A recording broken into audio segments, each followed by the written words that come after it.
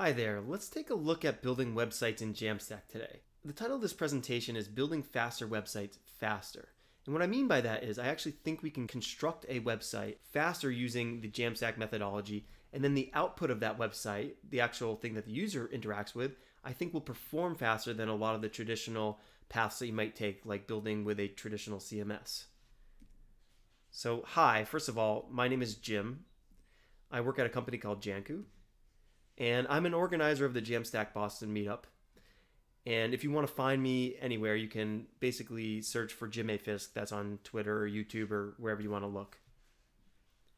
And let's start by defining what I mean by the JAMstack. So JAMstack is basically a methodology for building websites. It's not a specific technology. Anything that uses JavaScript, APIs, and markup in a certain way is a JAMstack-based website. So those are the three general technologies that are used to make up the underlying stack, but the way that they're used is a very specific method that actually makes it a JAMstack site. So for instance, you can't have any server-side processing. So there's no back-end languages like PHP or Node.js or Ruby, and everything that is built with build time rendering. So basically, everything you're seeing is built before it gets deployed, and then that whole site gets deployed to a server which the user interacts with.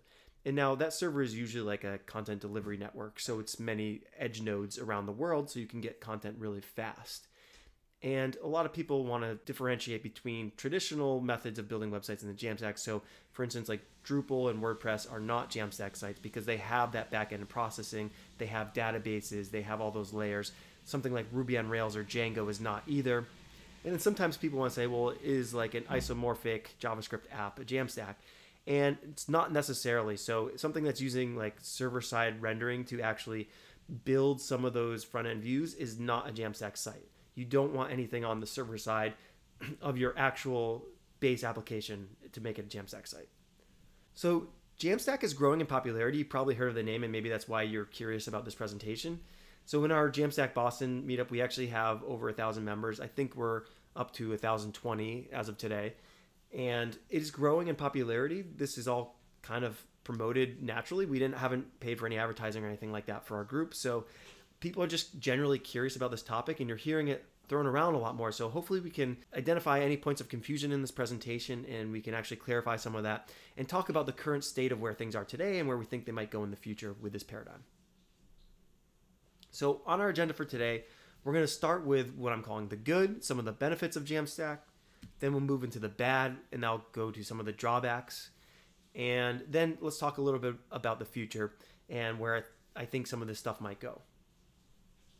So starting with the good. Simplicity. So JAMstack really allows you to get back to the basics. And what I mean by that is basically web design is back. So I feel like a lot of the frameworks that are out there today make it so you can't really design websites anymore. You have to be an engineer with some real heavy coding chops. And I even mean that when it comes to things like front-end designers with CMS backends. So for instance, using something like Drupal, which is a technology I use a lot, and I think Drupal is a really great technology, but the Twig front end of Drupal, I don't think is quite at the level of what I consider a pure design framework. So for instance, you still have to understand how to pull variables out of the database. You still have to often pre-process them with PHP code. And even if someone is doing that, you have to know how to unpack those in certain ways to use them on the front end. So I wouldn't consider it quite designing. I consider that more of an engineering role than a design role. So oftentimes designers are getting pushed more and more to the just Photoshop / like GIMP design side of things, where they're drawing things up, but they're not touching any technology, which I think is kind of a shame because some of the front end technology could be more accessible to designers, and it would allow that creative process to be a little more seamless. I think JAMstack's great because it allows you to actually focus on the front end, and you can toss out a lot of the really complicated topics which make up most of the complexity of a project, like caching and databases and server-side code. These things end up taking the majority of time to make a modern enterprise project secure and fast. So if you can toss out most of those concepts, then you can focus on a smaller subset of features and things that you have to actually focus on.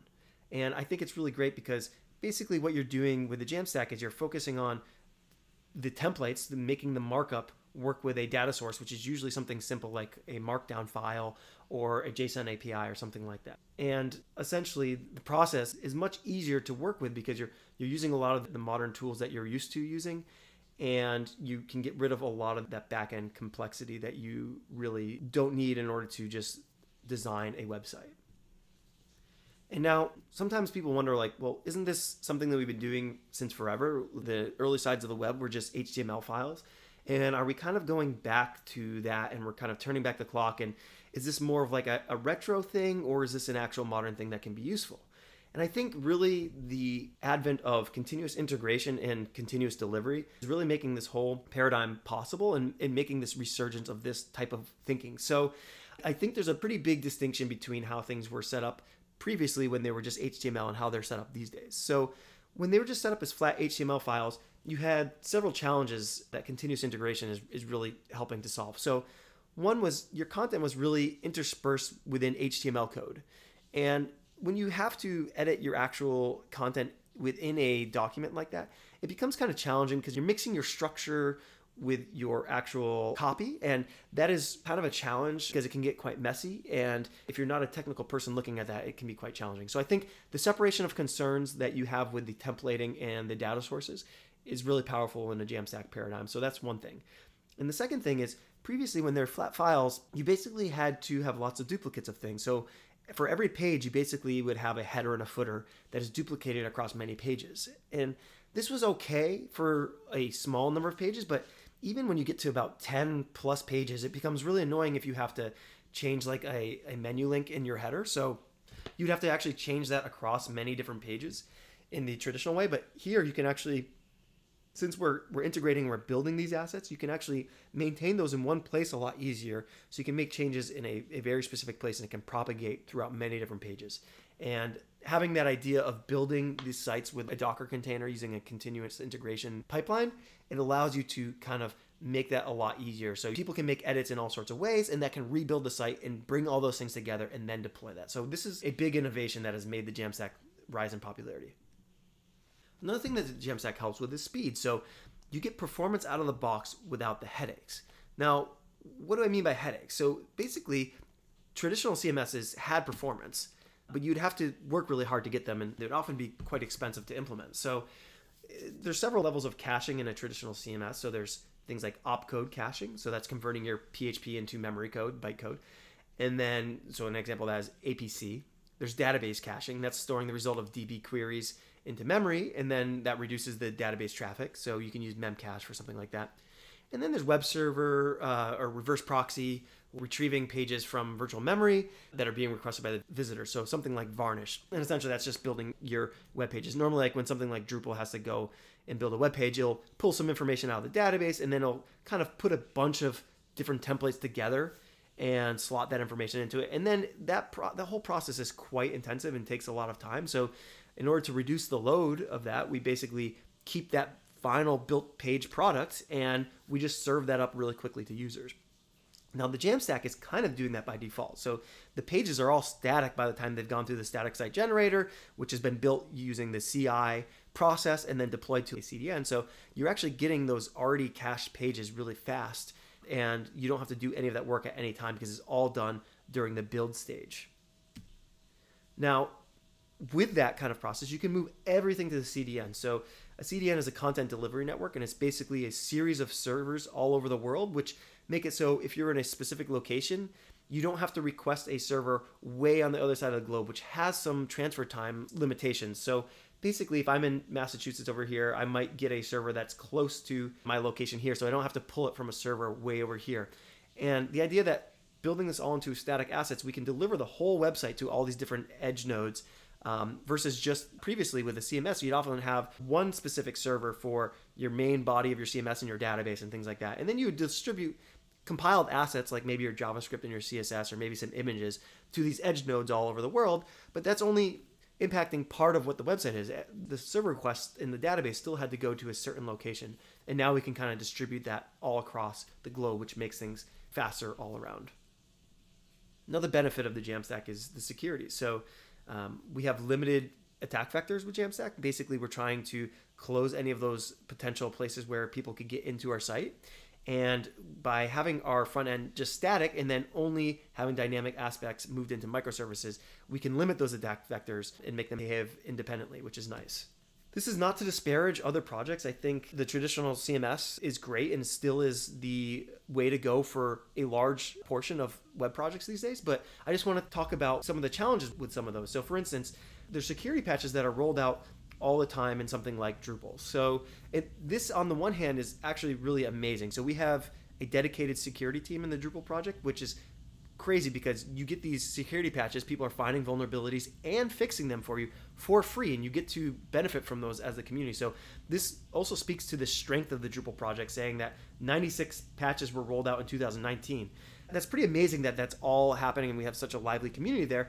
But one of the challenges is it's close to 2 patches a week that you have to account for. And of course that's a little inflated because that's across many, many different projects, and maybe your specific application doesn't have all those modules pulled into it, but you have the potential to every week be doing some work to update patches. And that becomes challenging depending on the type of project. So I used to have a lot of personal projects that I was running on a Drupal application, and I was finding all these times where I wasn't really prepared for spending a couple hours to update websites, and then I'd end up having to do it for all my personal projects, and it was kind of frustrating to me. So a lot of those projects have moved to the JAMstack because those security concerns are taken care of for the most part, and a lot of the functionality that was required on those projects didn't warrant something that had the complexity of something like a CMS like Drupal.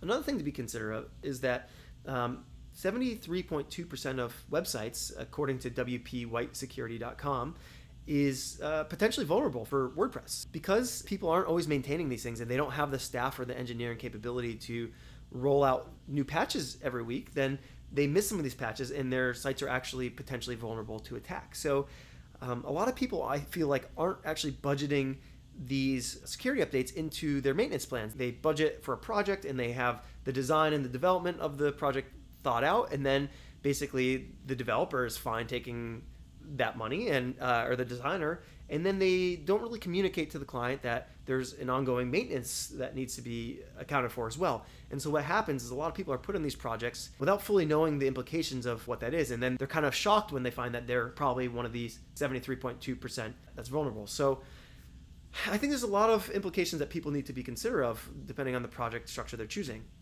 Now, what I like about the JAMstack is that the clients don't always have to choose between security or money. So a lot of clients, I think we like to focus when we're doing these talks on the enterprise clients that have tons of money to throw at these projects. But a lot of people have budgeted a certain amount and it's for their website, and they really are kind of like a set it and forget it client. And they're thinking, well, we budgeted this and we're either going to have to be secure or we're going to have to spend money that we don't necessarily have. And so what I like about the JAMstack is that we don't have any time-sensitive updates that we have to make. So basically, once the site is compiled, it's generally secure. Now, there could be some front-end packages that have some security holes, so that's not 100% accurate, but for the most part, you're getting static assets that are pretty secure that don't need a lot of attention. They definitely don't need weekly updates to keep safe. What ends up happening is I find that my development process with clients that are on JAMstack is it's a little easier of a sell for me because I can build the security update times into my dev time. So what I mean by that is previously, if there isn't a maintenance package in place, which is always a good idea to have if you're a development shop, but if you don't have something like that in place and security updates are coming and there are changes that are breaking APIs or whatever, and you have to spend a lot of time to develop, oftentimes you're coming back to your client on a weekly or monthly basis saying, hey, I need to charge you again for this services that I've been doing. And often their response might be something like, I didn't ask for any changes, or I didn't, I'm not sure what's prompting you to charge me since I haven't done any of this. So you're in this awkward position where you either aren't doing the quality of work that's required to keep something secure and fast, or you're asking your client to pay for things that they're not sure about that they've requested. So it puts you in an interesting situation. But with the JAMstack, basically, if there's any package updates or things like that, they're not going to affect the security or the performance of your front end for the most part. And then once your client asks for a new feature in the future, you can kind of build in the time to update all the packages and the security and everything on your build time. You can package that into the feature that's being built, so they're not surprised when they actually get a bill at the end of the day because they've actually requested something. So it makes those budget conversations a lot easier, I find, to bundle security things the way that the JAMstack does it. And also it fits in with a smaller budget. So if you actually do have a truly set it and forget it type client, now I don't recommend that web projects be static and don't really update over time because there's a lot of advantages to having dynamic content and things like that. But assuming that you have a client that has those needs, you can do that with good conscience. You can put them on a site that is up and existing, and you can have pretty good confidence that it'll be secure and up without being hacked by anybody. So you can feel better about those decisions. Okay, and then we can't really talk about JAMstack without talking about microservices. So this is basically a collection of loosely coupled services. And essentially what that is, the JAMstack doesn't have the backend. So if you need things like forms or commerce or comments or forums or any of those things, they basically have to be pulled out into separate services called microservices. And now, the way I like to think about microservices is if you're building a site, do you want to add the complexity now or do you want to add it later? And I think the way that the JAMstack does this, by decoupling the services from the actual build of the site, it actually allows you to add these services one at a time, which is great for something called MVP, or minimum viable product. And that's basically the concept of getting your smallest set of features out there and working in your most critical stuff and then adding to it over time. In my experience, that actually gives you a greater likelihood of having a successful project, because if you try to do everything, if you try to build Facebook right off the bat, you have a greater chance of not building anything because the complexity is so high and the budget is so big and you can't put all those things together and you end up failing. Versus if you're trying to build one specific piece of functionality and do that really well, and that's the core of your business, focus on that, get that running well, and then you can build out the nice to haves over time. And JAMstack really allows you to do that much easier. You can be more agile, you can build out that first iteration and you can test it and you can plan, and then you can release a new version of it, and then you can add services to it over time. And I find, although people try to do this with CMSs, oftentimes you have to architect those decisions into it from the onset, and you have to do that very early on. And if you don't do that, you end up having yourself in a tough situation later on. So sometimes you get this mixture between an agile and a waterfall with a traditional CMS. So that's one thing that JAMstack helps with. And then you also have the benefit that these microservices, they function independently. So say, for instance, you have a comment section and a e-commerce part of your website, and those are probably two different services. And if one of those services were to go down or break, so your provider that is providing that, maybe they have an interruption to their servers or whatever it is, that service doesn't take down the other services, and it doesn't take down your app as a whole. Now, if you compare this with something like a traditional CMS, so like if you have a shopping cart built into your content management system, if you break something on that shopping cart, there's a good chance you might take down the entirety of the website. And that's even talking about marketing pages that don't have anything to do with the shopping cart. So separating the services can help your app in that sort of way. Also, you can have a broken service that actually doesn't impact your production at all sometimes. So if you are pulling, for instance, from a CMS that's an API, like a content management system, and you're building that content into your website on build time, even if that content management system goes down, it is already incorporated into your site and you'll still be able to serve those pages to users like nothing is wrong with it. And then basically you can work with your provider to fix those problems and just have it ready for your next deployment. And no user will notice any difference there, which is really nice. And you can also mix and match providers. So that can be kind of nice if you find that one vendor does something very well but does something else poorly. You're not stuck in using them for everything. You can independently choose which provider you want to use for which service. Okay, and then so what are the options? Okay, maybe you're sold, maybe you're not, but let's pretend that you are. And how can you get started with using this JAMstack? So luckily there's a lot of great static site generators which are going to be the base for how you're going to get started building these apps. Now I've listed 8 here, but there's many, many more. So some of the popular ones: Hugo, Hexo, Middleman, Gridsome, Gatsby, Jekyll, Sapper, and 11T. I'm going to focus on 2 of these. I'm going to pick the more popular ones, so Hugo and Gatsby here. Before I go there, let's see. So if you want to learn more about getting an intro to some of these, on our channel here, we have a JAMstack playlist, I guess it's called. And in there, we have a lot of the Boston JAMstack meetups in there, but we also have a tutorial. We have a 20-minute Hugo playlist there, which is just basically an intro to the Hugo static site generator broken down into 20-minute chunks. So you can go and get an intro to one of these static site generators that way. So check that out on our channel if you're interested. But okay, let's take a look at Hugo versus Gatsby. What you're first going to notice if you're looking into these 2 different static site generator frameworks is you're going to see that they're both claiming to be really fast. And they're not the only ones out there. There's plenty of static site generators out there claiming to be the fastest ones. So what do they mean by this? Which is actually faster? So Gatsby's fast in every way that matters, and it's blazing fast websites and apps. Hugo is the fastest, world's fastest framework, and I've seen a couple challengers recently to that. What are they talking about when they're talking about that? Let's take a look here. Hugo, when they're talking about being fast, is they're talking about their actual compile time. So how long it takes to build a website.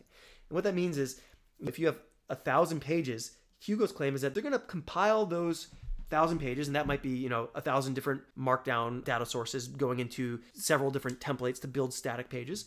Now, Hugo claims it's going to build those very, very fast for you. And in my experience, it's pretty accurate. Hugo builds pages super fast. And then another benefit Hugo has here is that the project structure is generally pretty simple. It is just a simple markdown data source with a simple templating structure here. So I think it's a little easier to get up and running with something like Hugo. There may be frameworks that actually have an even lower barrier. So Jekyll oftentimes is one that people think of as a really easy to get started framework for a static site generator. So you might want to look into something like that as well. Something I really like about Hugo is that it's a single binary that gets compiled. Basically, Hugo is a Go-based project, and Go compiles down into a binary, and basically a binary that runs on different operating systems. So if you're on a Linux computer, you get a binary for your Linux computer. If you're on Windows or Mac, you get the binary for those operating systems. And it doesn't have any dependencies. So basically, you just download that file, and it generally just works, which is something that I can't say I've had such a seamless experience with some other frameworks. So that's pretty nice, and I really enjoy that with Hugo.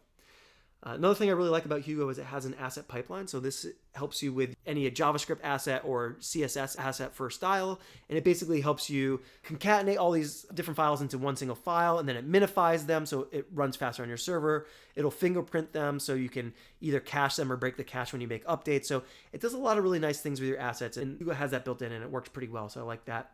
And then there's some nice features like drafts and redirects and paginations and all the things that you really want to have kind of a fully fledged working website. Hugo builds a lot of those into it by default. Now, Gatsby, on the other hand, we talked about Gatsby being fast. So I know it's a little out of order, but Gatsby basically makes the front end really fast. So it has something, it basically builds into a single page application. And when you do that, you can actually make things really fast because you can code split and you can link prefetch, basically meaning some of the data sources, and this comes down to like how you're importing different components in your project, but they can split, and this, I think Gatsby does this at the page level by default, but it breaks these pages into different data sources, and then it prefetches them. So when you hover over a link to go to a new page, it starts fetching that data, and I think it's a JSON format, starts fetching that data so it loads really, really fast, and the page actually doesn't do a full redirect. You don't see your browser reload and then pull all those assets individually again, which is fast with static assets, but it also is time consuming. In Gatsby, it actually just reloads and pulls those assets and doesn't refresh the page because it's all a client-side application. The whole application is built up client-side. Now, it also has the advantage of if you don't have JavaScript enabled or whatever, it has a fallback. It actually builds static assets for each individual page as well. So you can actually navigate the sites built in Gatsby without that single page application being hydrated. But by default, if you have JavaScript enabled and that's all working, that's your fastest way of going. It also has this concept where it's built into like a content mesh that uses GraphQL, and it also has this huge ecosystem of plugins. And what I mean by that is basically you can pull from all sorts of different data sources, and a lot of those data sources are already figured out for you. So you can pull data from like a Drupal or WordPress site or any of the other CMSs. You can pull it from Salesforce, and all those plugins are kind of built out for you. So you can just pull them, and then basically you're getting the data in a GraphQL format. So you can basically query that data using the same format for no matter what the data source is, and then you can interact with that using the same GraphQL front end. So it basically makes your design team work in a standardized way, even though the backend might be pulling from many, many different places in many, many different formats. So that's pretty nice. I also like that it's based on a component-based design. So it uses React, which forces the designer to think in components, which I think is a superior way to design some of these websites. It allows you to scope projects a little more efficiently and also reuse things in a more powerful and meaningful way. And I really like component-based design, so I like the fact that React forces you into doing that. And it has some nice features like image optimization. So it'll load low quality, faster loading images at first, and then as the page loads, it'll replace those with higher quality images. So that's pretty nice. You get that out of the box. Okay, so that's great. We have a lot of good stuff there. Well, now let's talk about some of the bad stuff that comes along with the JAMstack. So we have microservices, and we said, well, I thought this was a benefit a minute ago. Is there a downside? Well, yeah, I think there is. You can have the situation where you have so many microservices. If you have a complex app, you often have to bring in many microservices that it gets kind of fractured. And you actually get to, in my opinion, a tipping point where managing these things independently is actually more challenging than managing them together into some single monolithic application. For instance, you have users like non-technical users, if they have to log in and they have to log into 10 different microservices, you've just made their life a lot more complicated. And most users who are not technical, in my experience, won't put up with the fact that they have to log into 10 different things independently. So you have to find a way to tie those together. That's a challenge. to make that seamless for your users. You also have developers who are now working with many different APIs, and they have to understand how the intricacies of those. They have to be aware when one of these many microservices updates their API and breaks something on their site. They have to understand what's going on there, and they have to be up to date with those products. So it can be quite challenging if you start adding many of these microservices to your application. So there might be a tipping point where it makes more sense to use a CMS, where you can control that whole lifecycle of your application in one place. And then you also have to think, who's answering to whom? We have to think that we're buying these products. If we buy someone's service, then they're answering to us. We're the customer. Customer's always right. But really, if you build up a reliance on many third parties, they kind of own you a little bit more than you own them. And what I mean by that is, let's assume that you have an application and you build it on a commerce platform, and the application takes off and is really popular, and all of a sudden your microservice that's handling the commerce, they start raising their fees, and they have a proprietary platform, and you don't want to pay the fees that they're raising. It's like, well, you've built a really big successful platform here, and now it's really challenging to go and change that completely to another provider. Like, it's going to take some real time and effort. So they've kind of locked you in here, and you don't have a lot of say in how they're changing their pricing on you. So you're kind of relying on that party, and they're kind of locking you in, and you lose some of your control over how you want to deploy things. So basically, you're using someone's product, unless you're rolling your own microservice, which is totally valid and you can do it. But you're using someone else's product, so you can't really control the decisions that are being made on that. So maybe they're rolling out features that you don't like, or they're removing features that you love. So you're kind of at the whim of somebody here. And basically, best case scenario, you have success and you build out a lot of your own features that are dependent on somebody. You're really locked into them at that point. So that is a challenge that I think you should be considering while you're building out these kind of applications. We also have to think about functionality. So where does JAMstack actually hit limitations? I made a little matrix here that I think helps identify some of this. So anything is really possible in the JAMstack. So all these things I've listed here are actually possible, and some of them I've actually seen implemented, but let's just say that they're not always easy, and you might be able to figure these out easier in a different type of framework. So, we always talk about, well, JAMstack's easy, it's better than these other frameworks. In this way, it's like, well, then it's not fair to say that anything's possible and just deny the fact that some of these things are quite hard. So let's talk about authentication. So having many concurrent editors in your site is going to be hard with JAMstack. Saving user information and storing preferences, that's going to be challenging. Having dynamic roles and permissions, you can have different roles and permissions in your authenticated site, but those things are challenging, and they're not as easy as a permission matrix that you get with a Drupal out of the box. Site building is not really going to be something that's easy. And now I have kind of a strong opinion on this. I don't think the idea of building site builder type functionalities into your frameworks, I actually don't like. I tend to think that they end up being kind of a contradiction. You build them in there and they make it harder for your developer because now you have to accommodate this front end framework. And then we often, in an enterprise environment, we don't allow our users to actually build with them. So we're carrying around all this baggage in our back end. We don't allow our users to actually use them. So we're not getting the benefit of them. And then we have this weird situation where our content editors are getting a mix of site builder features with content editor features. And I think it adds to the confusion of the front end. So I'm actually not a huge fan of site builders built into frameworks like UI site builders. But if you're into that, you're not going to get that very well with the JAMstack, at least in the implementations I've seen. So designing layouts is going to be really challenging in the JAMstack. Content modeling, building that structure through the UI is not going to be easy. And building lists and reports and making those data relationships and displaying them is also not going to be easy through the UI anytime soon. And if it is, then maybe I'm wrong. Let me know in the comments. I'd love to see the implementations, and maybe I'll change my tune on it. But that's kind of where I'm standing today. And then we have content challenges. So having a large number of pages or frequent updates is really challenging. If you have tens of thousands of pages, that build time is going to be really slow unless you're using something like Hugo that can build them quite efficiently. And many frameworks don't work even at a fraction of the efficiency of Hugo when it comes to compiling. So that's a challenge. And then frequent updates is also a challenge because you're constantly rebuilding that. And if there's any delays in the build time of your site, it's going to be delays to actually sending that to the front end to be displayed to users. So that's challenging. Also, having UI tools like image croppers and entity references, those, in my experience, aren't quite there in a lot of these frameworks. So those things are challenging right now.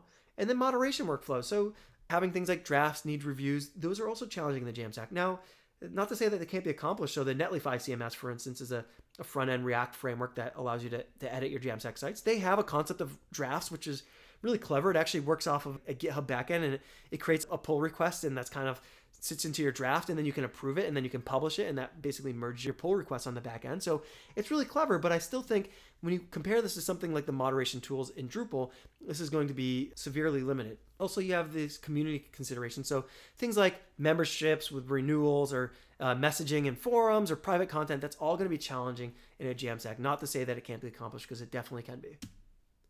Okay, so in the downside category, what about Hugo versus Gatsby?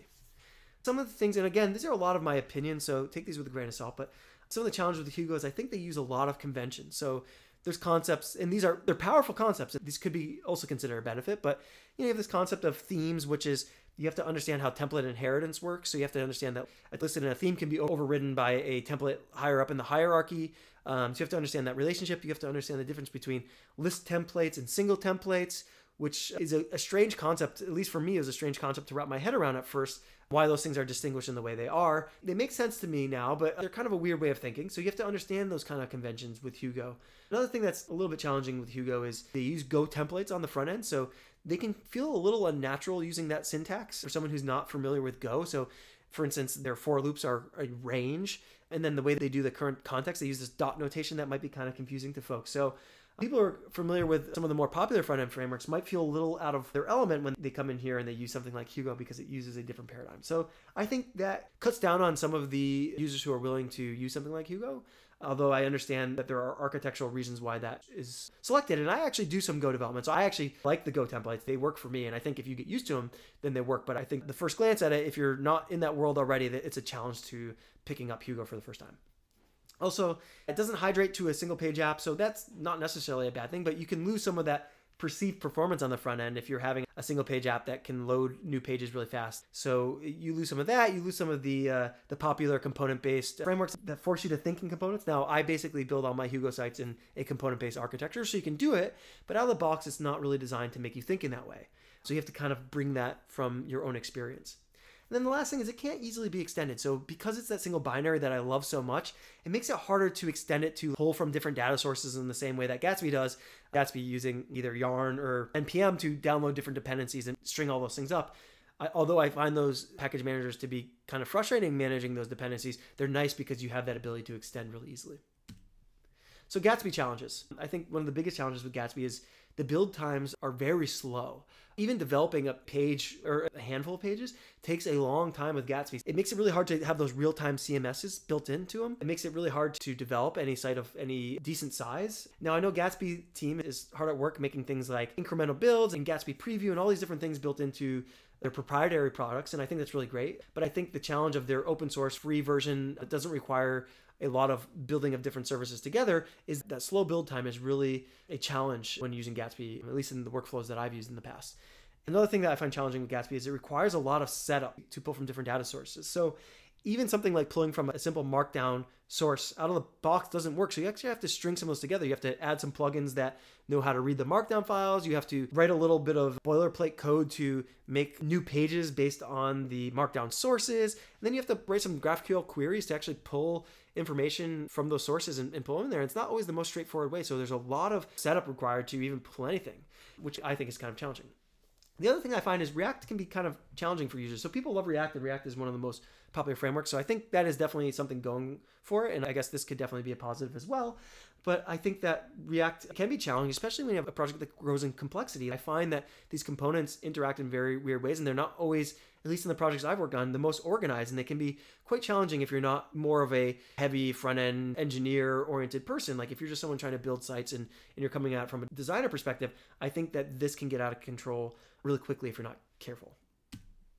Okay, so that's where I think we are today. Here's some of the things I think are already going on currently, but I also think they are the future, and I want to see where these go, and I think they could be extended even farther. So let's take a look at some of these. The big thing is I think the ecosystem for microservices, and especially open source microservices, needs to mature. And I think it's been happening. So this is from the Netlify website. So Netlify releases a lot of open source microservices. They have like a commerce microservice. They have an authentication microservice. They have a content management microservice. And these are all open source. A lot of them are based on Golang, which is pretty cool because I like Go. I'm a big fan of how Go does things. There are some people out there contributing to some of this stuff, but I think there needs to be a lot more in terms of documentation and just community use of them, people making YouTube videos, all those kind of things to make these projects reach a level of maturity. And I also think there needs to be obviously competition, other people creating their own microservices, maybe form like an open source form backend would be really nice.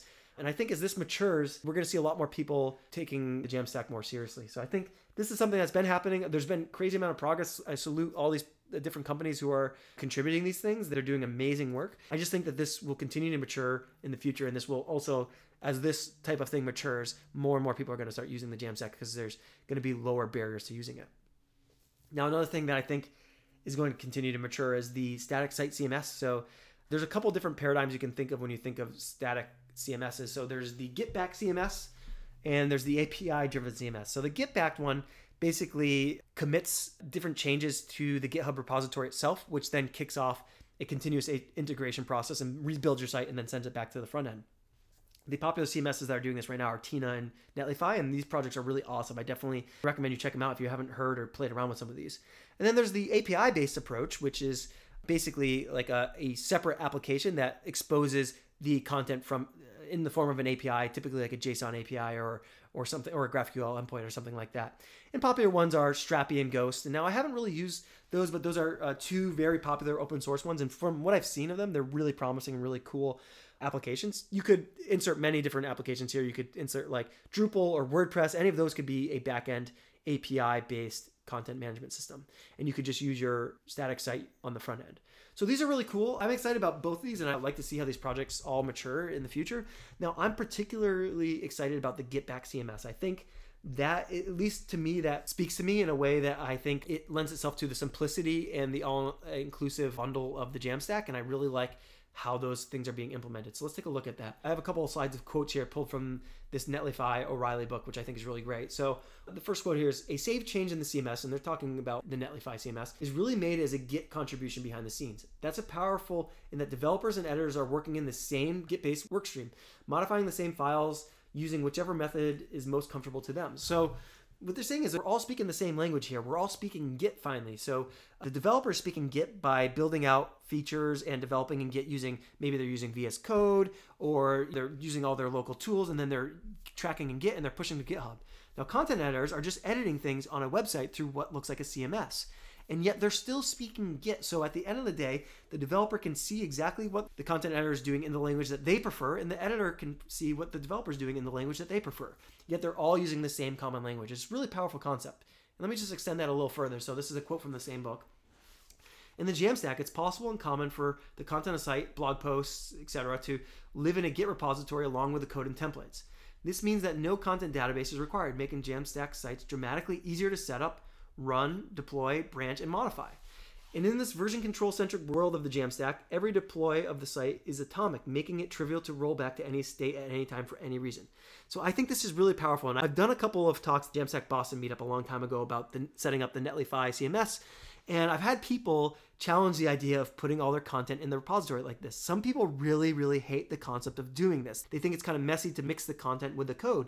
Now, I personally don't have a problem with that. And maybe it's just really speaks to the type of projects I normally take on versus the type of projects that other people normally take on. So I really like the idea of having my content in my repository like that, because I've often been in situations where I'll have something like either my permissions weren't set appropriately on a CMS or something where I allow people to, instead of just unpublishing content, I allow them to accidentally delete content. And oftentimes it will happen where a client will come to me and say, hey, this page, I accidentally deleted this, can we get this back?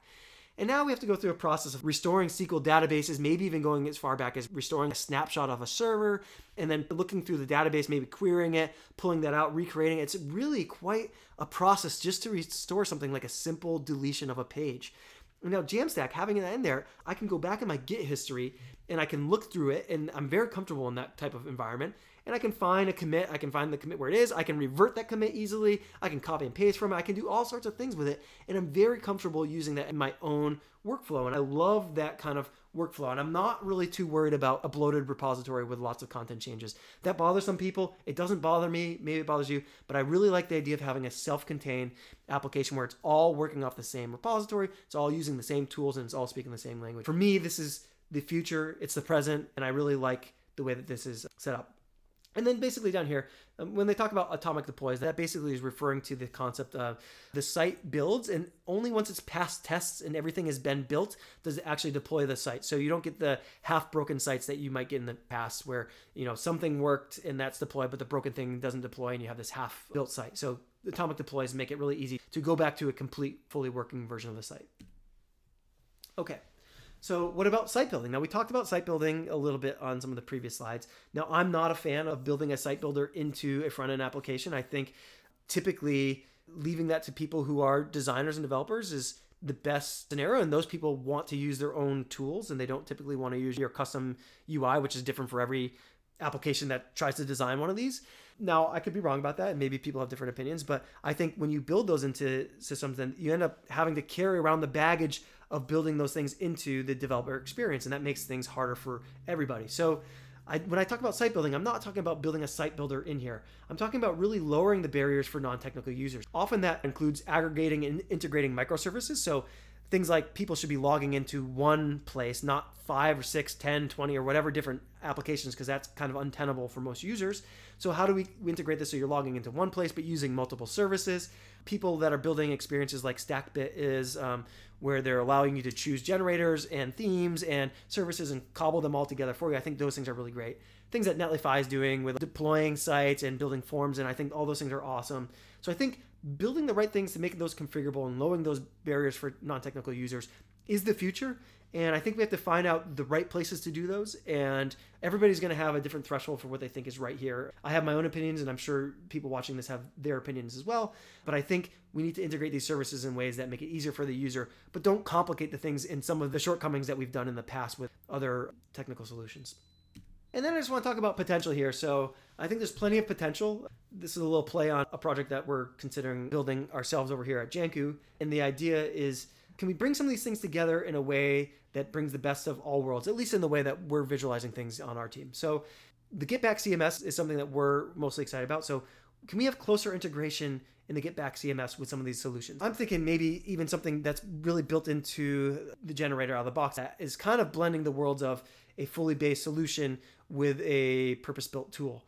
And I think so. For instance, using Netlify CMS, I think is an awesome CMS, but one of the challenges I've had when I've used this, I've used it with Jekyll and Hugo in the past, and I think it's a really, really great solution. And I think Netlify CMS and Tina are the furthest along in terms of maturity and innovation, and I think they're awesome projects. But one of the challenges I've had with Netlify CMS, and I think this will probably be addressed in the future, but oftentimes I'm building my data structure in my own markdown files and in my archetypes and things like that. In Hugo, I'm building my data structure out, and I'm building a specific kind of component-based architecture with that data source. And then Netlify CMS data source is kind of duplicating some of the effort because they have their own way of building modular content widgets and things like that. And so you have this other kind of data source that is similar, but it's built in its own sort of way. So a closer integration of those where they're both the CMS and the templates are feeding off the same type of data source, I think would be really powerful, and it would make this whole implementation easier for folks. So I think a lot of folks aren't using these solutions because there's just small little barriers to using them. They're really powerful and they'd really make your life so much easier if you implement them, but there's these little barriers that are getting in the way.